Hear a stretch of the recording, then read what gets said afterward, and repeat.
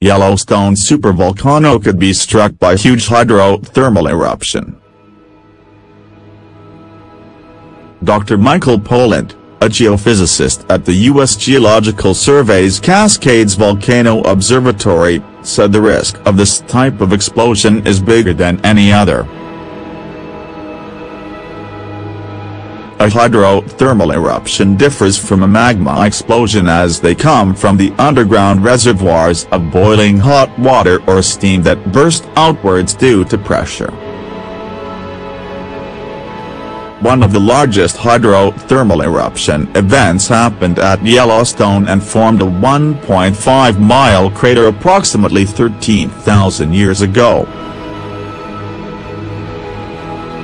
Speaking to Daily Star Online, Dr. Pollan said smaller hydrothermal eruptions leaving craters just a few meters wide happen annually, but that a much bigger one could occur. Yellowstone, the supervolcano, could be hit by a massive hydrothermal eruption. He said, most hydrothermal explosions are very small. Those are not uncommon. These would affect anyone standing within a few meters because it throws rocks up into the air and scalding water.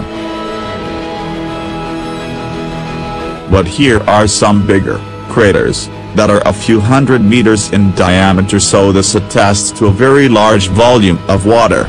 Dr. Pollan said it is one of those types of eruptions that would be far more destructive to life of any kind. A massive hydrothermal explosion would shoot rocks and water out of the ground at high speed, which would cover a much bigger area. The direct area of the crater would be devastated and some of the deposits from the explosion would be found a few kilometers from the source crater, he explained. As you move farther away, the impact will lessen. So if you're within a few kilometers, you would definitely be subject to these impacts, ballistic, basically large rocks that are flying through the air, and little surges of ash that would be extraordinarily harmful to any life. Dr. Pollan's comments come amid fears Yellowstone is overdue a devastating super-eruption. The last time one of these cataclysmic events occurred was roughly 600,000 years ago and saw molten lava and ash spewed for miles around.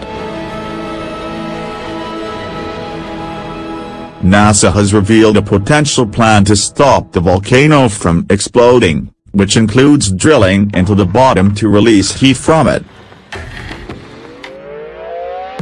Fears were immediately raised the risky plan could actually backfire and trigger an eruption, potentially triggering a deadly nuclear winter.